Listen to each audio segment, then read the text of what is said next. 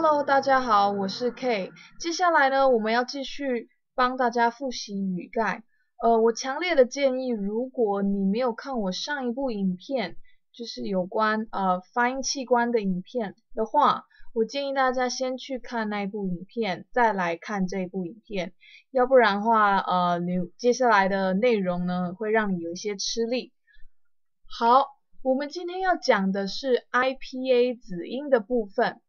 IPA 是什么呢？ IPA 就是我们的 International Phonetic Alphabet 的简称。好，它的中文是国际音标。这个音标我们用非常的好用。怎么说呢？就是假设你去观察一门语言，那你听到了一些音，你要把它做记录下来，我们就是使用这个 IPA 的音标 International Phonetic Alphabet 去记录它。好，今天我们看的是子音的部分 ，consonant 的部分。好，基本上你这样先大略的看一下这些音标。好，其实呢，它跟我们的 KK 音标是非常接近的，而且几乎有些是一模一样的，但是也有一些部分呢是 KK 没有的。好。那首先我们要怎么来看这个表格呢？我先问大家一个问题，就是假设你现在听到两个音 p 跟 b， p 跟 b， 你听到这两个音，有人问你啦，说这两个音有什么不同的时候，你要怎么回答呢？你通常我问大家的回答都是。大家给我的回答都是说 p 跟 b 呢，它们听起来不一样。好，可是呢，你如果是作为一个专业的语概学生的话，您当然不能这样子回答啦，因为这样子听起来非常的不专业。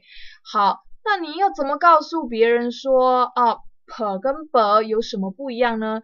我们现在就是要好好的去了解这个表格。好。首先呢，我要帮大家介绍的是水平这一排的东西是什么？水平这一排呢，它其实讲的是你的发音的位置。水平这一排呢，是你的 place of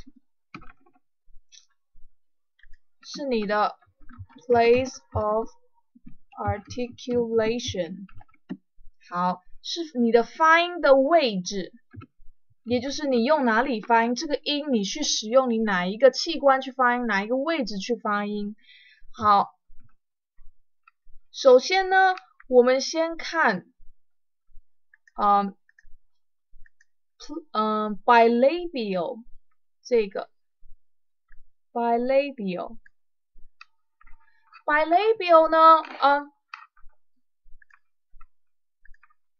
labial 就是 labial 就是你的唇的意思。好，那你前面加上了一个 bi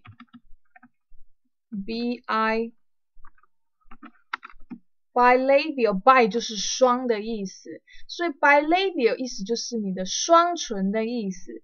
双唇呢，你有哪些音是用双唇去发音的呢？比如说它下面很明显了，你的 p 跟 b， 或者是 m 的那个 m 的那个 sound， 你也是用你的双唇去发音。好。bilabial 后面呢，接下来是用我们的唇跟齿去发音，这个的英文叫做 labial dental。labial，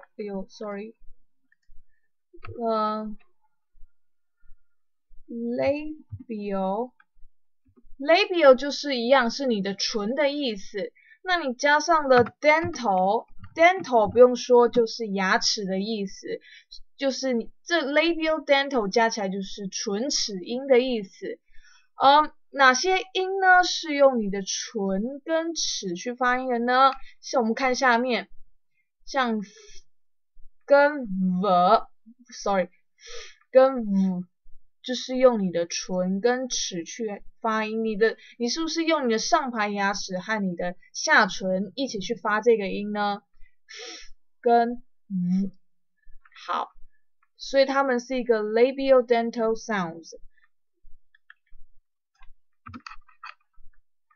接下来我们要讲的是，把它擦掉好了。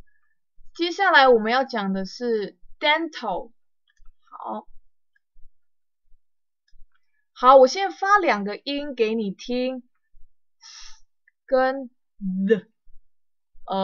我觉得你们可能看不到我的，应该是看不到我的嘴型。对，好，当你在发这2个音的时候，跟 the 的时候呢，你的舌头其实是放在你的上排牙齿和下排牙齿的中间，所以呢，这样的发音的位置呢，我们称叫做 interdental。inter 就是中间嘛 ，dental 一样是牙齿的意思，所以呢，如果你是用你的牙齿舌头放在你牙齿中间去发音的这个音呢，我们就称它是一种 interdental sounds。好，再来，我要把它擦掉了。好，再来是 alveolar。alveolar 呢，我们上一个影片有介绍过 alveolar ridge 是在哪里。好，我们现在回去那个图 alveolar ridge 有没有看到在这边？好 alveolar ridge 呢，就是我们说的这个皱皱的地方。这个地方我上一次影片有提到说它很重要，因为呢有很多音都是用这个地方去发音的。比如说什么音呢？的、呢、z、了，都是用你的 alveolar ridge 这个部分去发音的。好，大家可以试着去发看这些音，你是不是用 alveolar ridge 那个位置去发音的？好，接下来呢，我们就来到下一个了，是 post alveolar。好 ，post 就是后的意思 ，post 就是后的意思。然后 alveolar 就是刚才前面的这个 alveolar 嘛 ，post alveolar 是说呢，在你用你 alveolar 后面一点点的地方去发音的话，那个位置就叫做 post alveolar。所以你现在跟我一起发这个音，还有这个音，看看你的舌头上面有什么差别哦。好，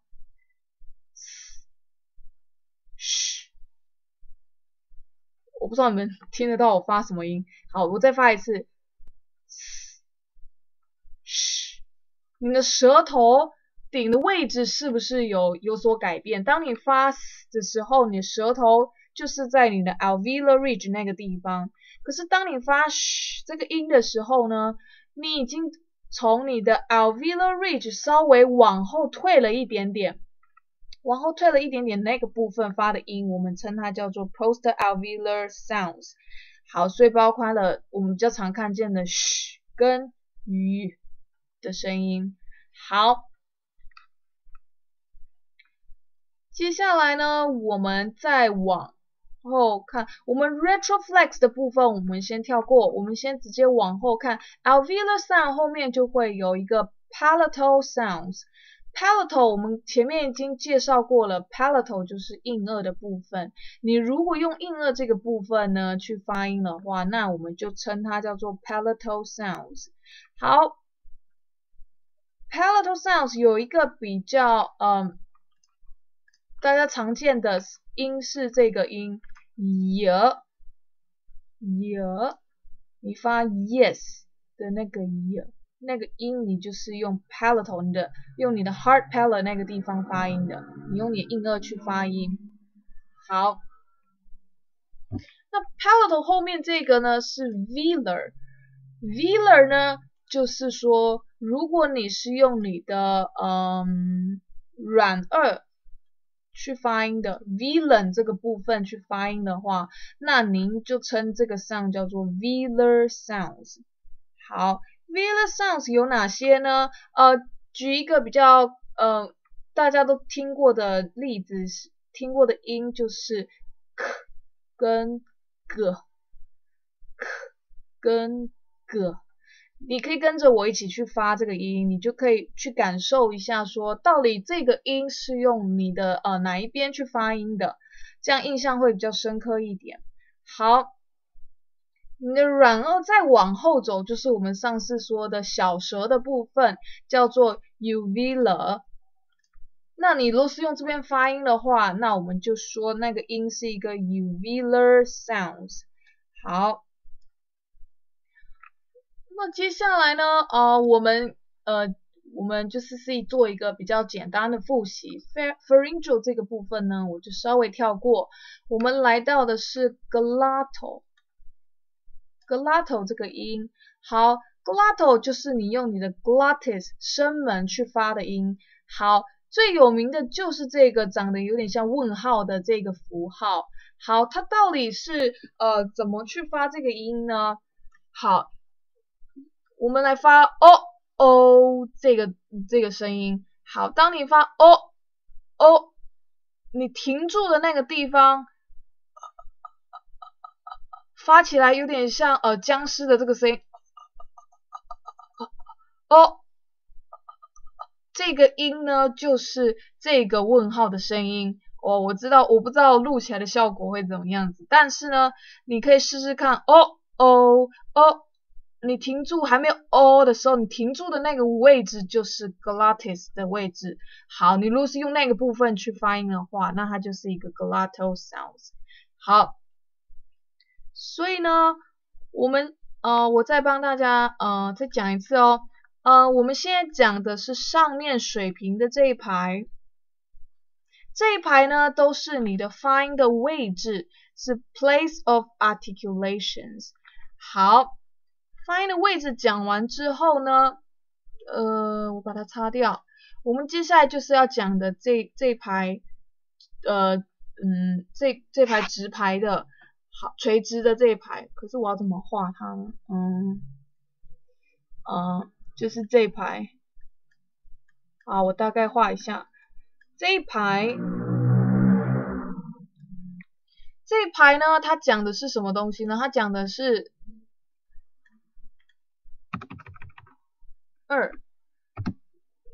你的 manner of articulation， 你用什么方式去发这个音？方式。好，来，我现在发一连串的音，然后你仔细听这些发音有什么共同的特色。好 ，p b t d k g。好，我不知道大家听得清不清楚，但是呢，你有没有发现这个发音，我自己发这一连串的音呢，都好像有一个共同的感觉。再一次哦 ，p b t d k g。好，我再发另外一组的音给你听听看，看看是不是跟刚才第一组的音有差别。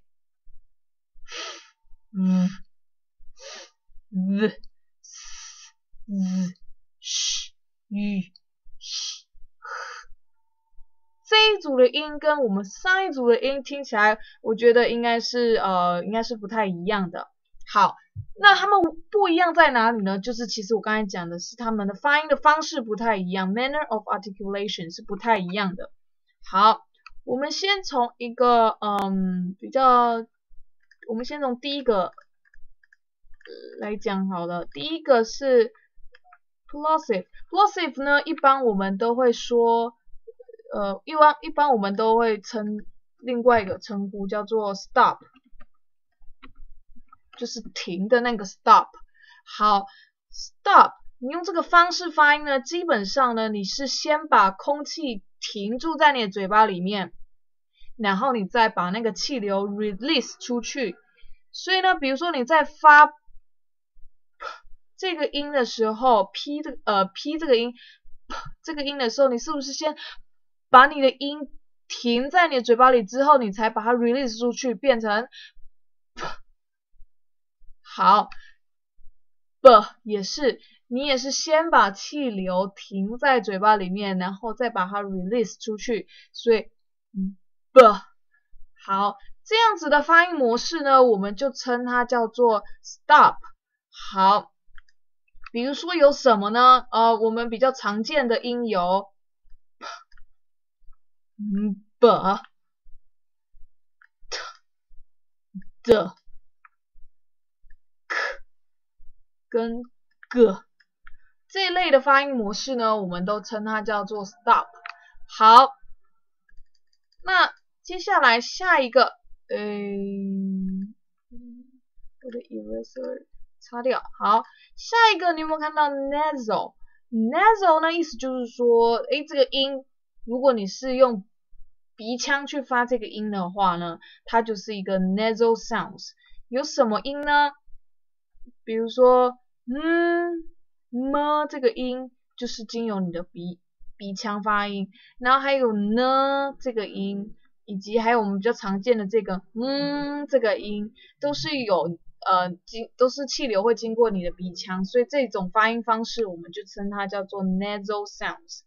好，接下来呢，我们要讲的是这个 frictive。friction 呢就是摩擦的意思，那 frictive 那应该就是有关摩擦的咯。比如说什么呢？当你在发这些音的时候呢，你特别能听到这个气流摩擦的声音，比如说 v、the、sh、这个空气摩擦的声音特别明显的话，这种发音的模式呢，我们就称它叫做 frictive。好，接下来呢，我要介绍的是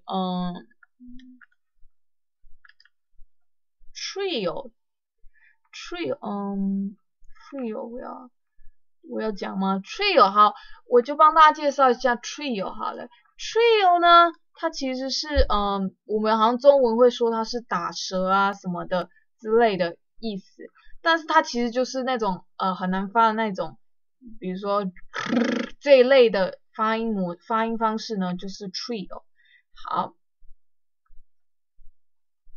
然后呢，还有另外一种发音的方式是 tap， 或者是你也可以称它叫做 flap。它呢其实就是你的舌头轻轻往上弹了一下，你用这种方式去发音的话，那它就是一个 tap sound 或者是 flap。好，比如说什么例子呢？我帮大家弄一个例子，比如说我们在发英文的这个字的时候呢，你们通常都是怎么发呢？我们通常都是直接发 bitter， 我们那个 t 我们其实就是念非常重，就是 t 的那个音 bitter， 我们很明显那个 t 是这样子，但是其实如果我们仔细去听美国道地人士发的英文呢，它其实这个 t 啊，它已经变成有点快接近 d 的那个音了，它发起来是有点像是 bitter， 那个 t 它不会再发那么重了，已经有点接近那个 d 的那个音了，它那个 t 变成一个轻轻往上弹一下的那个音 bitter。好，那个音呢就是这个，它是一个 tap 跟 flap， 或者是你讲 flap 也可以。好，那然后我们再讲一个是 approximate。好，这个好 approximate， 大家应该有听过 approximate 就是说大概大约的意思。那很好记哦，当你发这些音的时候是比较松松的，没有像前面的 stop 或者是 frictive 这么激烈的发音方式呢，就是 approximate， 它听起来都是松松的感觉。比如说呢，惹、惹，或者是了，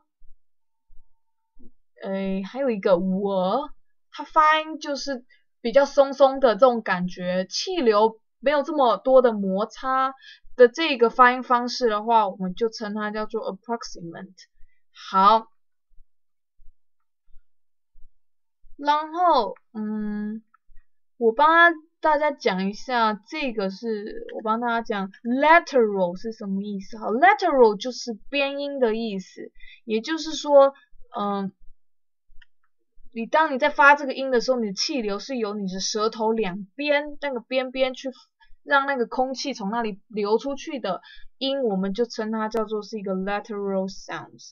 好，我们比较常见的就是这个音了这个音了这个音，所以了这个音呢，它不但是一个 lateral， 它还是一个 approximate。好，那我觉得我介绍的似乎是差不多了。好，当然我们还有另外一个很重要的去判断这个子音的特色有什么，还有一个是我们的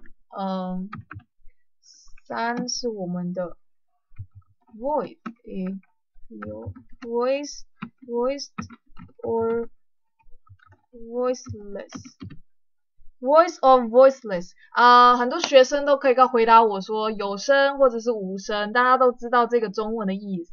可是到底什么叫做有声，什么叫无声呢？有声的意思是说，当你发这个音的时候，你把手放在你的喉咙上面，喉咙这边。如果你发这个音的时候，你的喉咙有震动的话，那代表呢这是一个有声的子音。如果呢你的喉咙没有震动的话，那它就是一个无声的子音。比如说，好，我们发这个音，当你在发这个音的时候呢，你的喉咙是没有震动的，那它就是一个 voiceless sounds。如果呢不好意思，我们在发这个音 b，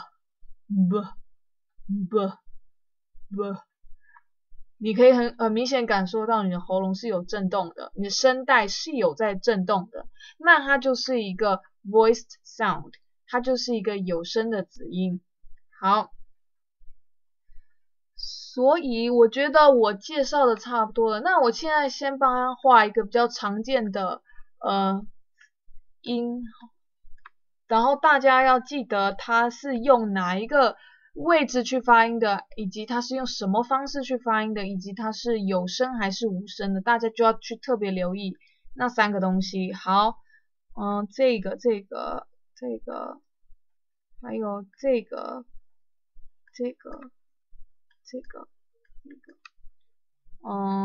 这个几乎都很重要。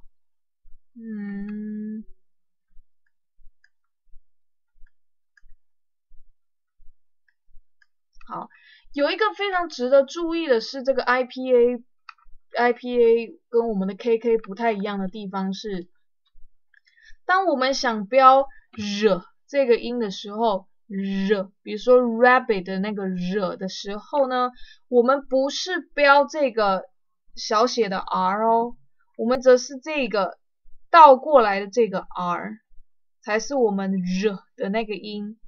如果是正体的这个正的这个小 r 的话，它其实是一个 trio， 就是这个它有弹舌的这个 r， 所以要特别留意。假设你要写的是 rabbit 热的那个音的话呢，请把那个热的音写成这样子，它是一个倒过来的小 r， 所以要特别留意。好，那我再帮大家讲一次哦。当你讲到子音的时候呢，你要怎么去告诉别人说 p 跟 b 有什么不一样，或者是 t 跟 p 有什么不一样的时候呢，你就要从这3个方面去想。第一，这个音的 place of articulation 是什么？再来是去想它的 manner of articulation 是什么？它发音方式是如何去发音的呢？以及它是有声还是无声的？它是 voice or voiceless？ 所以呢，当人家问你说啦，b 跟的有什么差别的话，我们先从 place of articulation 讲起。b 你发音的方式是用你的 bilabial 双唇去发音，可是当你在发的时候呢，你是用你的 alveolar ridge 那个地方发音的。好，那 manner of articulation 呢，你的 b 是 stop 发音嘛，就是先把气流停在嘴巴里，然后再是 release 出去。你的也是一样的 manner of articulation， 一样的 manner， 都是先把气流停住再放出去，所以他们的 manner 都是一样 ，b 跟的 manner 都是一样，都是 stop。好，他们还有一个差别，我们要去想的是，他们两个都是 voiced 的吗？还是其实他们一个是 voiced， 一个是 voiceless？ 好，b 是一个 voiced， 的也是一个 voiced 音，所以呢，他们都是有声的子音。好，那下面呢，它这句话呢，其实就是告诉你，如果是这样子，表格是这样两对出现的话，我把它擦掉一下，像这样子是两对出现的话，或者是这样子两对出现的话，左边的这个音呢都是无声的，都是 voiceless。那右边这个音呢，则都是 voiced， 都是有声的。这样一对一对的，都是左边的是无声，右边的是有声。好，那这个图呢，现在是不是已经比较好聊，已经非常清楚了？好，那我们差不多，先到这里。